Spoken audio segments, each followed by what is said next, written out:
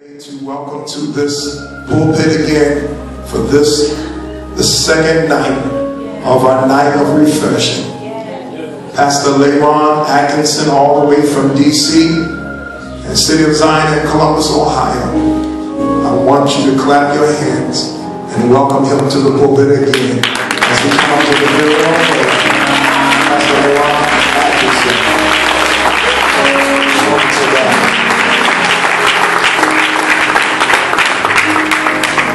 For your glory, stay right there. I will do anything. Y'all keep saying, just to see you, to behold you as my King. Sing it from your heart for your glory. I will do just to see you. To behold you as my King. Throw your hands up.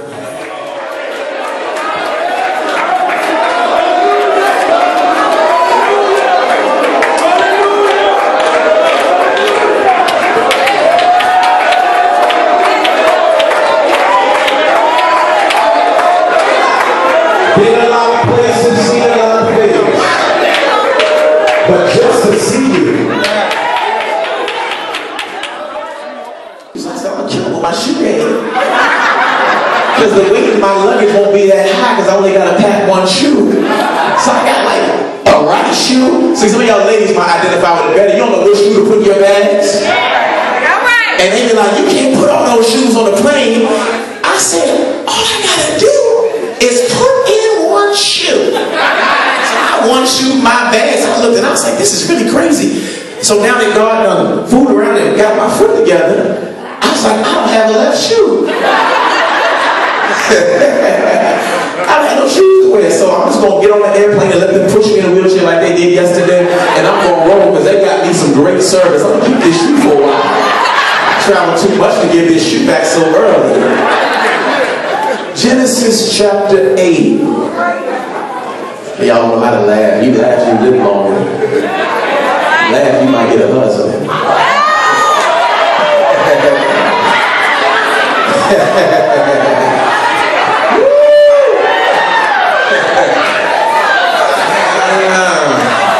spend too much money in dental work, I just smile every once in a while.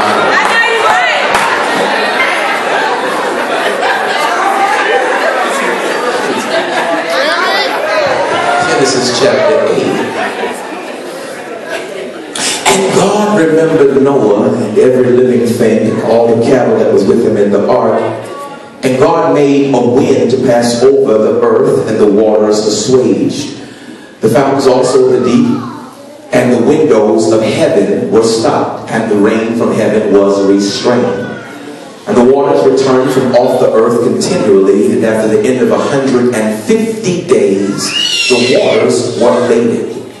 And the ark rested in the 7th month, on the 17th day of the month, in the mountains of Ararat. And the waters decreased continually until the 10th month. In the 10th month, on the first day of the month, were the tops of the mountains seen. And it came to pass at the end of 40 days that Noah opened the window of the ark which he had made. And he sent forth a raven which went forth to and fro until the waters were dried up from the earth. Also he sent forth a dove from him to see if the waters were abated from off the face of the ground. But the dove found no rest for the sole of her foot, and she returned him into the ark, for the waters were on the face of the whole earth. And he put forth his hand and took her and pulled her unto him in the ark. And he stayed yet other 7 days, and again sent forth the dove out of the ark. And the dove came into him in the evening, and lo, in her mouth was an olive leaf plucked off. That's very important. Lo, in her mouth was an olive leaf plucked off. So Noah knew, someone say knew that the waters were abated from off the earth. And he stayed yet other 7 days, and sent forth the dove, which returned not again unto him any more. And it came to pass in the 601st year, in the first month, the first day of the month, the waters were dried up from off the earth, and Noah removed the covering off the ark, looked, and behold, the face of the ground was dry. And in the second month, on the 7th and 20th day of the month, the earth was dry. I told you last night that I would be preaching today, so that I won't be a light preacher. I will keep my word. I'm preaching this afternoon, this evening rather, to your hearing. Mayflowers. Very simple. Mayflowers. You can see it. Father, bless us and we will say that you did it. Amen. After you have been so good to so many people, usually the ones that you are really, really good to are the first ones to show you how bad they can be. I ain't gonna get no witnesses in here. It'd be different if it was a stranger. But it's oftentimes the very one that you don't let them use your car. They done drop you off at work, pick you up 2 hours late using your vehicle. Hey, if anybody was going to show up with me, it certainly should be you. I let you and all your kids move in my house, eat up my food, and you didn't tell me you're going to talk about me on the phone that I'm paying for anybody here. Listen here. I'm going to get in my word, but I'm just having a little fun right now for a moment. A few months ago, there was a preacher. He said, I want you to help me. I want you to mentor me. I want to just ride with you on the church. I drove this man from Washington, D.C. all the way to Atlanta. I don't drive that long. I like to get on a plane and fly in and out. I drove, met him on the side of the road, put him in my car. We get all the way to Atlanta. I preached 5 churches straight. I was tired. I was done. I was drained. And I'm pouring into this guy. He just said, "Want to act before?" I said, "Don't you? If you don't see me coming places messing up my name, you ain't coming with me messing up my name."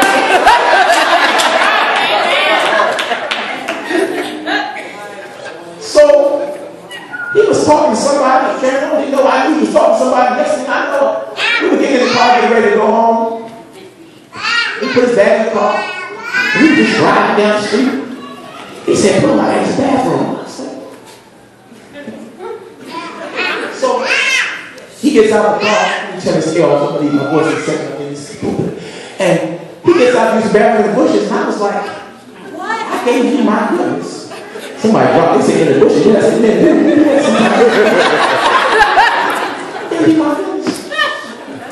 Next thing I know, I said, "I've been spiritual for the last few days." So when he went to the bushes, I went to the back seat, and I took his bag, and I stepped on the side of the road, and I closed the door, and I just stepped up. Y'all think I'm lying? No, I'm real serious. I'm real serious. I said 10 hours is a long drive to be in a car with somebody that you are going to be uncomfortable with. I'm not mad at what you did. I just refuse to give my time to someone that is ungrateful. If you can't be grateful, at least be quiet. And I was driving it. One of the friends said, "Oh my God, I can't believe you did that." I said, "I can't believe I did it either, but it kind of feels good sometimes and feel bad a little bit at the same time." And he said, "Well, did you pray about it?" No, I didn't pray about it, but I was talking to him before I knew it. And the Lord said, "Well, sometimes you just got to throw people out." I was like, "Lord, is that you? If it is you, Lord, bid me to come." Come in this scripture. They're not going to say not in heaven. I said, "God, you sure did." The problem with us is we are too afraid to throw people out. You're going to let one demon mess up heaven, throw it out, and the 1/3 that believe them too. Genesis chapter 38. You cannot have a real revival because when God raises up your life, there are people that will be attached to you that will sabotage and assassinate everything that just got resurrected. So before we go on in this meeting tonight, when God revives you, you cannot be afraid to pull the plug on what doesn't work for you. I said all that to help your heart get over what's necessary. We are too afraid to make proper disconnections. Some disconnections are for your protection. There are times and moments where you have no choice but to disconnect. Taking what God has given me does not mean I took with my love. It means I've taken my time, my investment, and my interest, and I'm putting my goodness with my goodness. Some of y'all said, I don't know if I can do that. You can do it or you can die. Genesis chapter 8. God has instructed Noah to build an ark. And the building of the ark was simply because God had plans, watch this, to purify the earth that he created. Now God created the earth. Man's assignment was to manage, to live, and to live well. And there came a moment when God tells Noah, I want you to build this ark. Now what's interesting about the ark is that this ark was about the size of 2 football fields. Now the actual word for that ark then literally means a coffin. I want you to build something that looks like death, but it will in actuality be death in disguise. It will look like something that was designed to kill you, but what it will do is it will be a conduit for life. When God laces your life with destiny, everyone in here under the sound of my voice will be given an ark or a coffin, if you will. It will look like it was supposed to kill you. It will feel like death, look like death, smell like death. You'll cry like you're at a funeral, and God will say, this is your assignment. He tells Noah, not only do I want you to get in it, but I want you to build your own coffin. Now, the danger mentally is this. In order for me to be great, I have to find a way to drill and to master working on something that looks like it will kill me. You do not get to have great destiny without experiencing great death. You have to die. Tell your neighbor you have to die. You have to die. He creates this ark, and God says, I want you to grab each of every species, one male, one female, drag other people and other things into your call. Destiny makes you bring people into your life that will have questions about your assignment. If God called you, why does this thing look so bad? If God called you, why don't you have any money? If God called you, he's telling you to leave this, not do that. Straighten this up. It looks like you're losing instead of winning. I want you to build a coffin in front of your critics. Come on, and he said, now the hard part, preach and tell men it's going to rain. Now, interesting enough, they had never heard of rain before. It had never rained in that region. As a matter of fact, the way the vegetation was populated was because of dew. It was copious in their land, which means that whenever there was going to be water, the water does not come from the sky downward, but the water comes from the ground up. So what he was saying is, God is getting ready to flip how he's done. The way that you are used to experiencing stuff, God's not bringing dew any longer. God now is going to open up the sky, and when he opens up the sky, you're going to see stuff drop that ain't never dropped before. I don't know who I'm prophesying to tonight, but the times of refreshing are here, because you're going to see stuff drop in your life that ain't never dropped in your life before. Open up your mouth and say, I receive the rain. Receive the rain. To fall out from the sky. Now the text calls the sky opening up a window. Better preach. Windows are for peeking in or peeking out. They are for looking. Doors are for access and going in. Don't miss it. See what God has done for some of you, before he ever gives you the door, he shows you the window. Let me slow walk the text here. The reason that some come to church frustrated is because you keep on seeing windows, and you say, God, why are you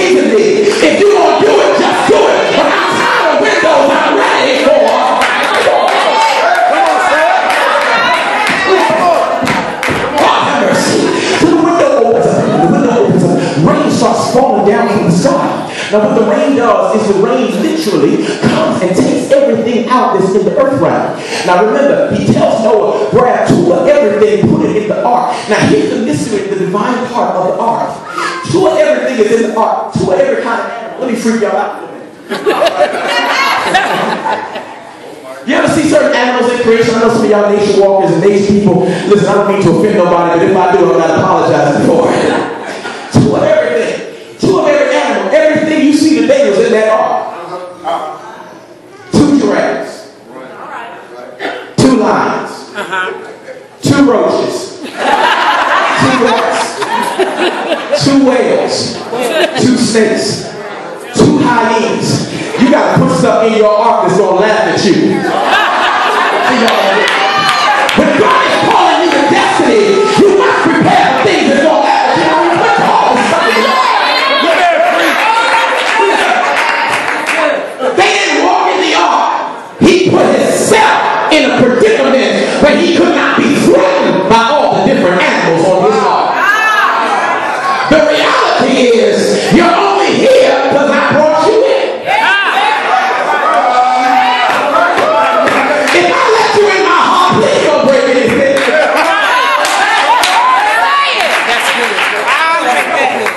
Two mice. Two elephants. Elephants are scared of mice. But for the time they were in the ark, when the elephants saw the mice, God had calmed the elephants' nerves so the elephants couldn't run. Two dogs, two cats. The cats were not running from the dogs because as long as they were in the ark, the dogs knew that they couldn't kill the cat because there was a divine protection wrapped around the ark. There were so many things going on in the ark. Two fish. Here, listen, you had no water to swim around, but in the word of the Lord there was a divine protection. But the fish didn't need the water on the outside. In the inside of the ark, I was able to maneuver around in some loaded on a word from God. And some of you are in death right now, and you don't know how you're living. There is a word. I am surviving on such stuff that I know good well I wouldn't be surviving if not for a word from the Lord. Just move your arms like this and speak the word in this.